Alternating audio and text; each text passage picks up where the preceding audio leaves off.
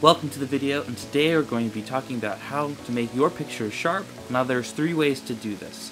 The first way, and the way that I would recommend, is just increase your shutter speed. And what that is the time that it takes the sensor to scan all the pixels and put out an image. So you can adjust this in fractions of a second. What I found is that for landscapes, in general handheld shooting, 1/200th of a second generally works fine. But if you're shooting something that goes fast, for example birds, wildlife, or you're shooting out of a car window, you'll need to increase that as much as you can. Now the problem with this is that it decreases the exposure. So what happens is the sensor will take that frame in that amount of time, so like 1/8000th of a second.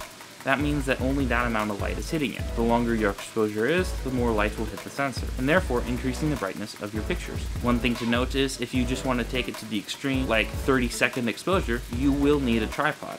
Otherwise, your pictures will look like this, and that really will not work. Another note is the wider angle lens you're shooting with, the lower your shutter will need to be to counteract your hand movements. So for example, this shot was taken at 1/100th of a second, and you can see is quite sharp. And this shot was taken at the same speed at 1/100th of a second, but was shot at 200 millimeters. One was at 18 and one was 200.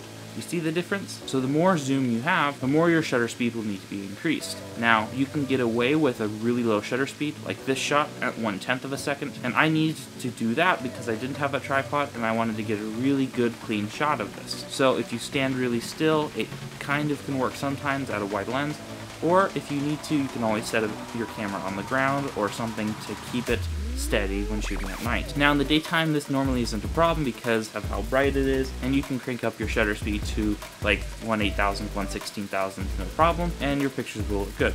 This mainly applies to at night and in low lighting conditions where you need to have more light hitting the sensor. So you can always lower your shutter speed or increase your ISO. It's up to you.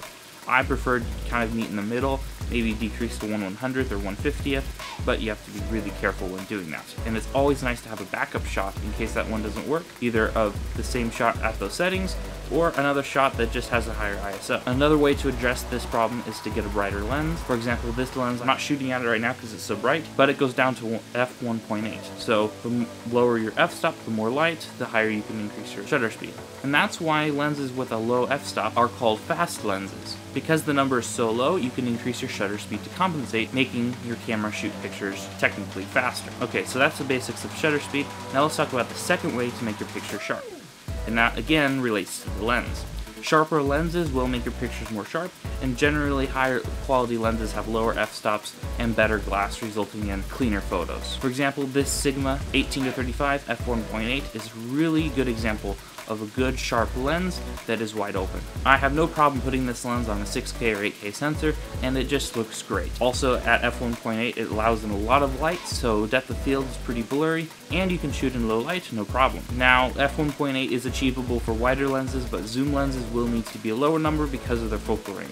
So generally a good zoom lens will be at f2.8. And cheaper lenses are usually a lot higher numbers. For example, kit lenses are usually 3 to 8, so it just varies a lot depending on the lens and the conditions that you're shooting in. One more thing about lenses is the higher f-stop you have, the more that's in focus. So if you want to have your like a landscape shot that's all in focus, you'll need to shoot at like f32, and that will make the whole thing in focus. But to compensate, if it's too dark outside, you'll have to increase your shutter speed. Best thing I could say you could do if you want to get a really long exposure beyond about half a second is you need a tripod.